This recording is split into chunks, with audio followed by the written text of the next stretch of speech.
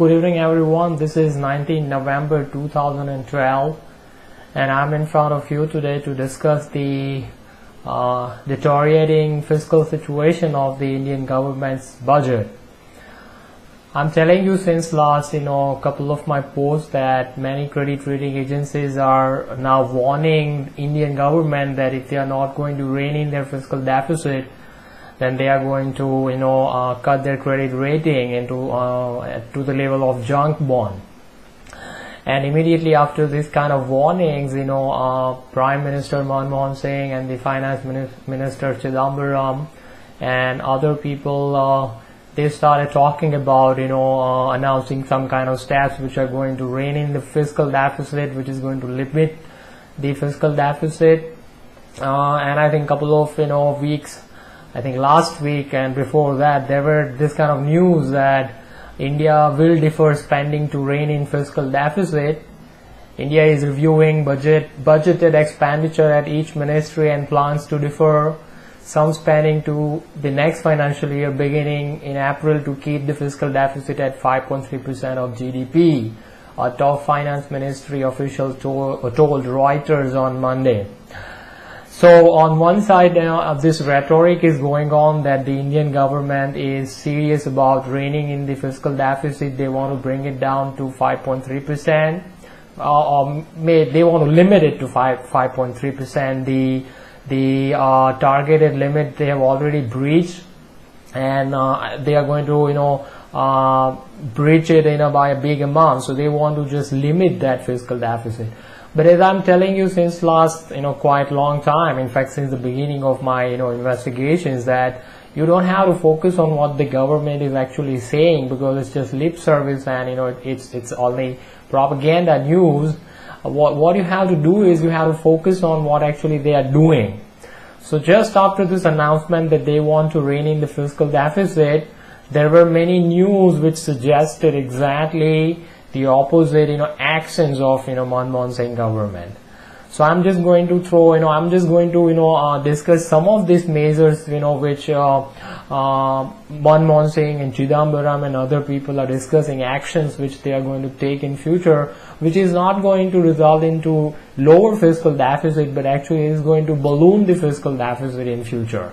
And more fiscal deficit means more higher taxation for the future generation. More debt means more inflation. They are just going to, how they are going to monetize, how they are going to bridge this gap of revenue and expenditure, this fiscal deficit. They only have three major ways in which they can do that. One is by increasing the taxation, so that's what is coming. Increased taxation is going to come in future. The future generation will be burdened with heavy taxes. They're going to borrow. I don't think so they will be able to borrow more, because this worsening fiscal deficit is going to result into some kind of credit rating level reduced by the agencies. So I don't think so the investors are going to be much more attracted to government bonds. So borrowing is not going to be there, and that they cannot increase the tax rate to 100% because Laffer curve principal analysis says that as the moment you increase the tax rate, the tax revenues will start to decline. So there is inverse relationship. So then only measure which is left for bridging this gap of revenue and expenditure is monetizing this debt. RBI is going to buy this government debt, as it is happening all over the world. RBI will buy government debt. They will monetize the debt, and that means inflation in future. So they are going to print truckload of more money, and that's how government is going to bridge this gap. But anyways, I want to tell you those major items on which they want to spend money, and which is going to balloon the government's fiscal deficit, which is going to worsen the situation more in future for all of us. For example, Manmohan Singh said that he wants to spend 1 trillion in infrastructure at any cost.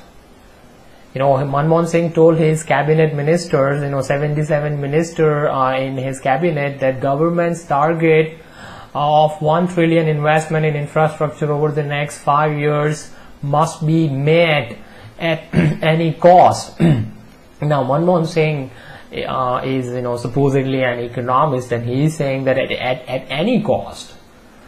of course he can say that, because he's not going to spend, he's not going to bear this burden of cost on his own back. He's going to put all this burden on taxpayers, the productive class of the society's back. All this cost is going to be bared by productive people of Indian society. So that's why Manmohan Singh can just disregard whatever the cost is going to be there, and he can talk like this, nonsense. He can do all this nonsense. No economics will talk like this, that at any cost you have to do something. Obviously cost is very important, but as I said, he is talking not from an economist's perspective, but he's basically he's talking from a politician's perspective. So that's why, because he's a politician, he is not really worried about who is going to bear this cost. I'll just tell you that what kind of amount they are planning to spend on infrastructure. I said $1 trillion in the 12th five-year plan. So that translates into 53.70 lakh crore, or more than 10 lakh crore rupees per year over the 12th five-year plan period of 2012 to 2017. Every year he wants to spend 10 lakh crore rupees on infrastructure.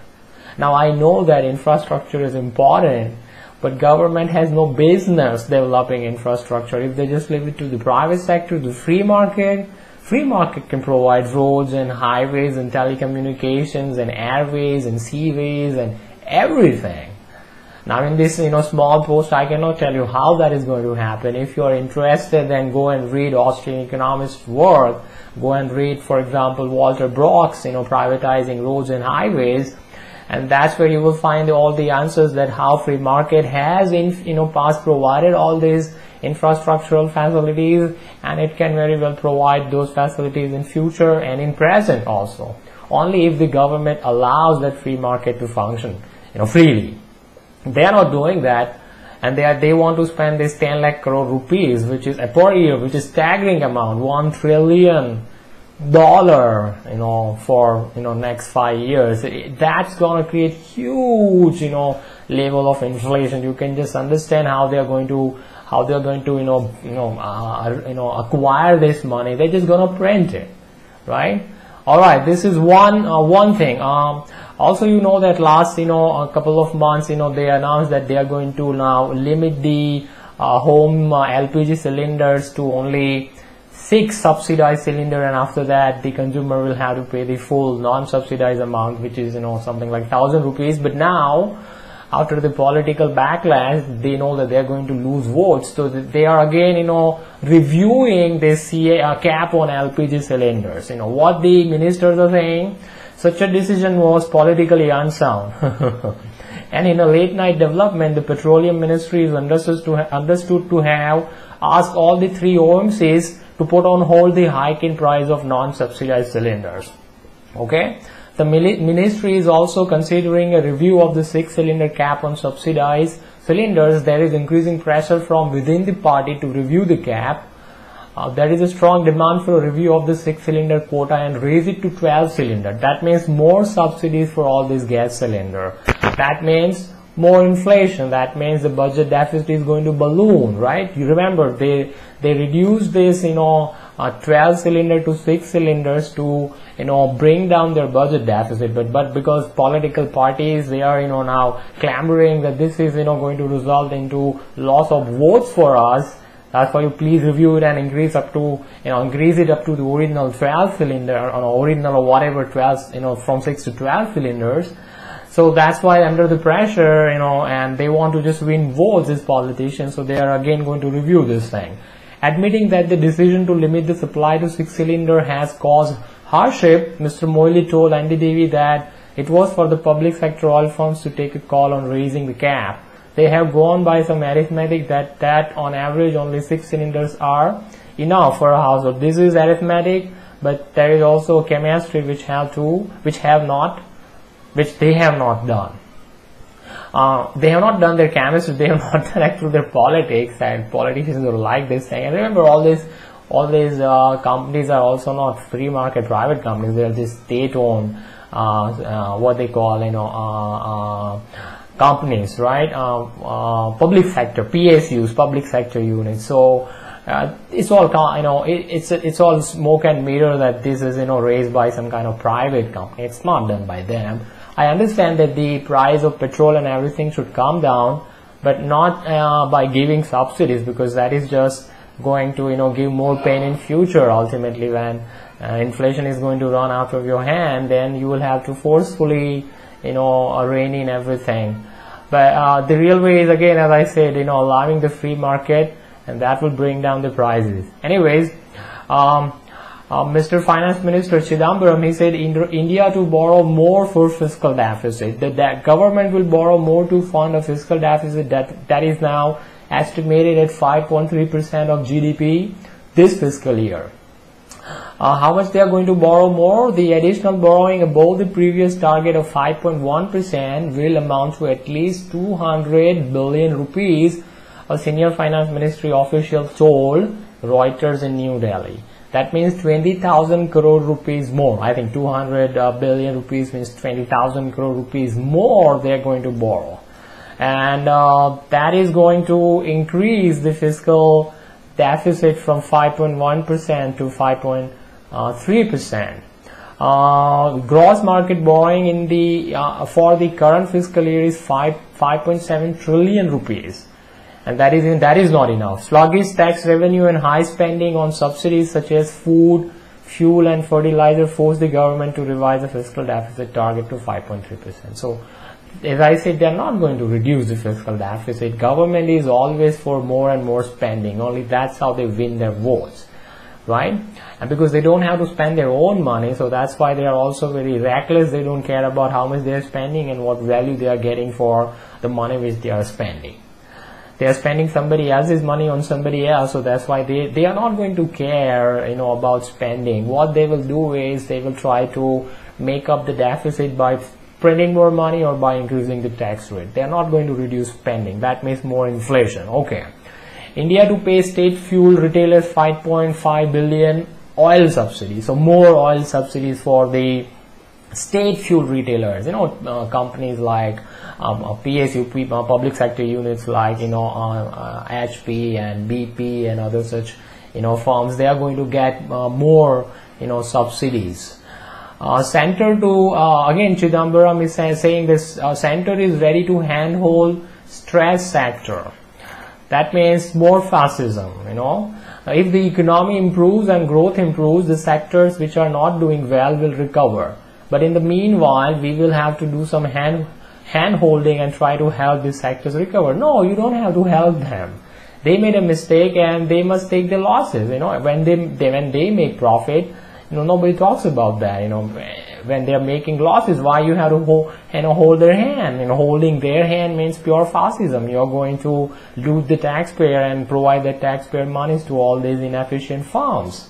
They are CEOs, They deserve to, go to dogs. They deserve to shut down their shop. They should be doing that because they are not good entrepreneurs. They made errors, and in the market economy, they should suffer. If they enjoy the profit, they should also suffer their losses. Why you should be punishing taxpayers, in the name of rescuing all these companies? You don't have to rescue them, right? This is pure fascism, as I said. Business and government working together and looting the productive sector of the economy. The NPAs of the public sector bank, actually the bankers are very much, concern of government, because bankers are the ones, who is giving, this resources, financial resources, money which government likes to spend to buy their votes. So they have a very close relationship, bankers and the government. So the government is worrying about all these bankers. The NPAs of the public sector banking group had increased by 0.98% in the 1 year period ending September 12, and that is what is worrying these people. As I said, all these banks are bankrupt already. It's just a matter of, public knowing about it. The moment the bank runs will start, it will be revealed that they did not have any money, right? They are insolvent. The government had proposed to inject 15,000 crore rupees of capital in PSU bank. 15,000 crore rupees. This is pure inflation, nothing else. They're just creating money out of thin air and handing over to these bankers. Stating that slowdown was a temporary phenomena, the minister said the situation is not alarming. Situation is going to get alarming in future, and it's not a temporary phenomena. the real big depression hasn't even begun right now at the worldwide level, right? When the problem will start to kick in, the recession is going to deepen and it's going to turn into greater depression, right?